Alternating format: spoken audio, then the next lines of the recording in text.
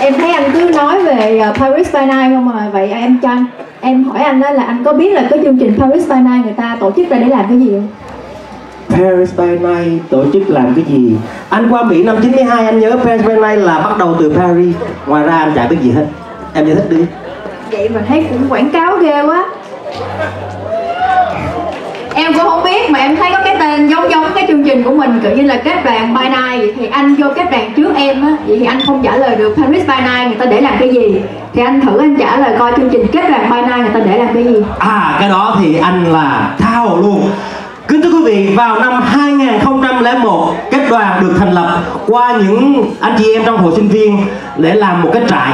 Và vào năm 2002 là được thành lập và được là do hội EVA giúp đỡ là apply được 501c3. Và bây giờ cũng ngày hôm nay là 15 năm kỷ niệm. Vậy thì quý vị một tràng pháo thật lớn được không ạ?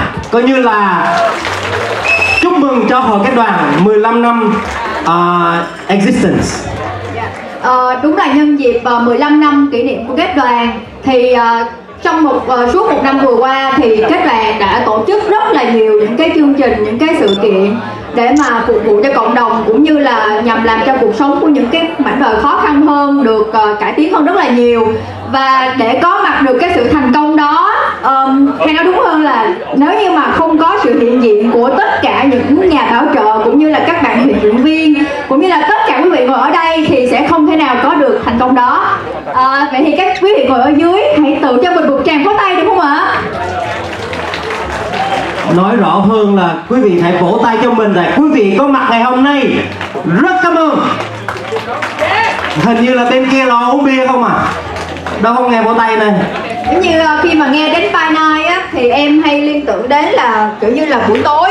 Thì thường á là buổi tối sẽ là cái thời gian mà có rất là nhiều những cái hoạt động vui chơi. Giống như là nhiều người thì sẽ đi bar, đi club hoặc là đi với lại bạn bè đi đây đi đó.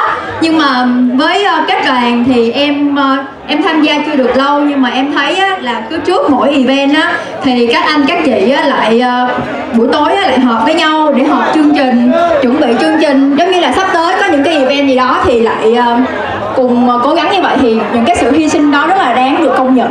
Dạ kính thưa quý vị, để chia sẻ thêm cũng như là chào đón quan khách, quý vị một tràng pháo thật lớn cho chủ tịch của hội KetDoan, anh Trung Pham. Xin mời anh phát biểu. Good evening, ladies and gentlemen. What a round of applause for MC tonight. So my name is Trung Pham. On behalf of KetDoan Association, welcome to our 15th annual KetDoan Banquet.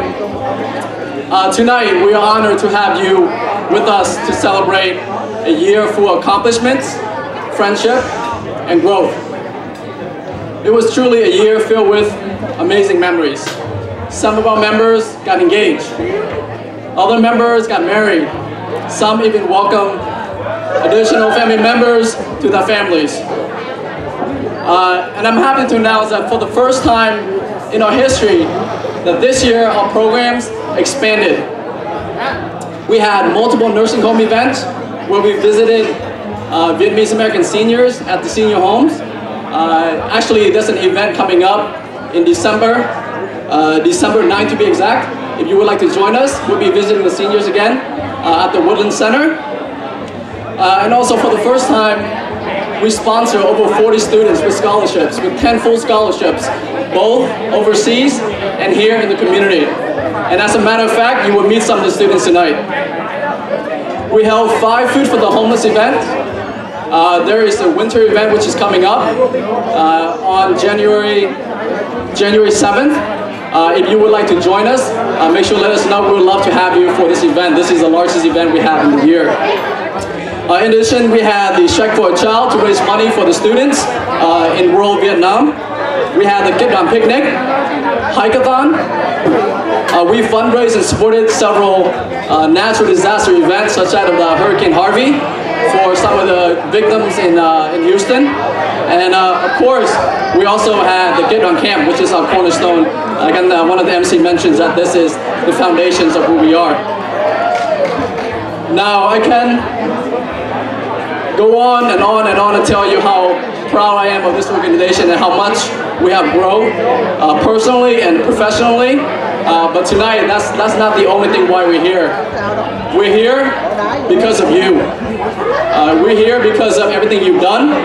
Each and every person who has supported us, attended our events, made donations to our causes, and then volunteers our events. We can't do this without you guys.